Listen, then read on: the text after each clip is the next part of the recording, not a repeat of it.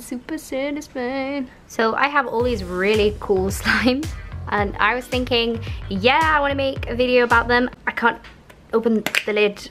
You know, like it's got little sparklies on the bottom, and so pretty. I thought what I do is I just buy them because, yeah, I want to play with some slime and make a video about them, and just an excuse to play with slime, an adult playing with slime, you know, normal stuff. Got this one as well, and I'm really interested. No, Pesto, not your slime. Not your slime, not your slime. No. No.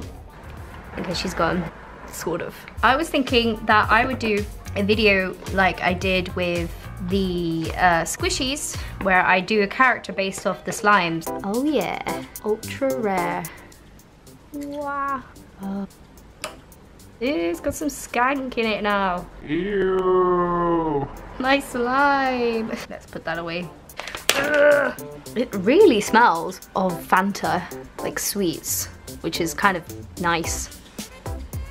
Ooh. Okay, let's get drawing, shall we? Okay, I started out by drawing a sketch in my sketchbook and then really liking some stuff that I had done. So I took it to the computer and I scanned it, and then I printed out a bigger version and I inked it out on the light box. I then taped it down and proceeded to paint my characters. So a little bit about the characters. I thought what I'd do is I'd take each color of the slime. So there's pinks, oranges, yellows, greens and blues, and then there's this see-through color. And I thought I would do is just do like 3 schoolgirls on maybe like a science project field trip type thing, where they have to capture like tadpoles or like just look at the ecosystem of a river they're visiting or something. And they all have maybe different personalities. Their aesthetic is based on the colors, and I think maybe one is just, you know, trying to net something, but then what appears is the character that was inspired by the see-through slime.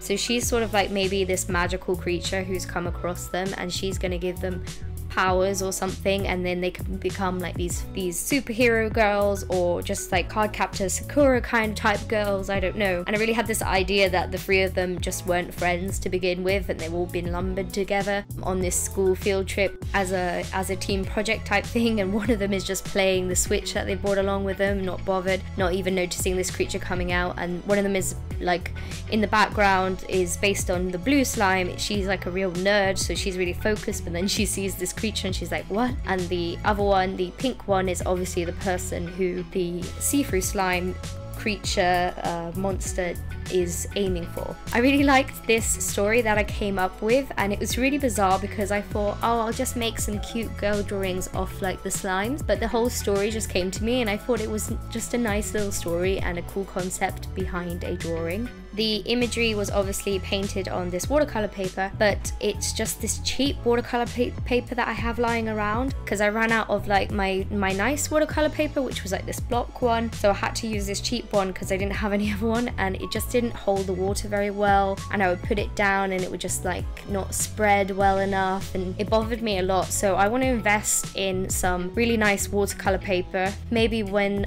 my Kickstarter is funded, which it's fully funded by the way, in case you are wondering, and I'm really excited by that. I want to obviously use it to help me create more art, which is really exciting. And yeah, but anyway, complete tangent. The paper was bad, so it was quite hard to work with. Then I went in with some pencils and made it more of a mixed media vibe because I really liked the way the pencils work with like the watercolors and stuff, and I think it just gave it like texture and more depth. So in the end it turned out pretty fun and I liked it a lot. I especially like the story, as I said before, and I hope you guys like it as well. Let me know in the comments down below what you think. And yeah, that's pretty much all I've got to say about this piece. Maybe I'll redraw these girls again with the powers they receive from this magical creature from the lake.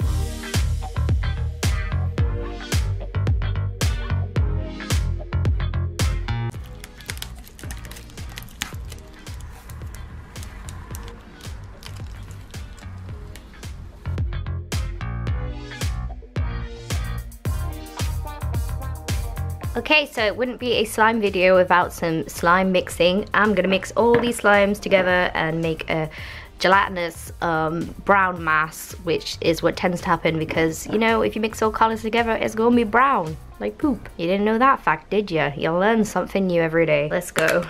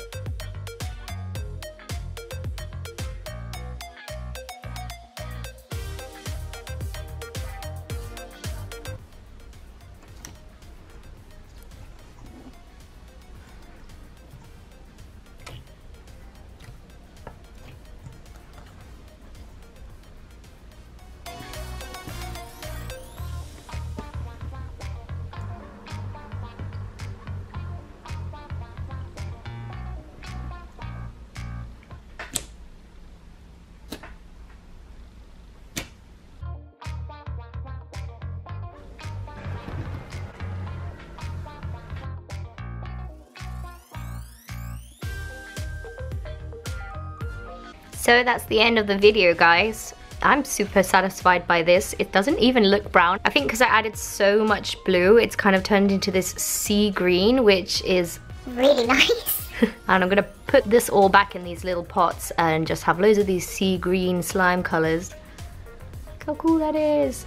As for the illustration, I'm really pleased in the way that it turned out. I probably talked about this already in the speed paint, but I just love these girls and I think there's such a cool story behind them. And who'd have thought that that could all come from slime as inspiration. Thanks for watching, guys. Please like and subscribe for more stupid, crazy content, and I will see you the next time. Bye. This is exhausting, honestly. What have I got myself into? By the way, guys, my Kickstarter is up and running for the horror comic, so if you would like to check that out, go ahead. The link is in description, and there's some great rewards to be had. I'd really appreciate it. Thanks.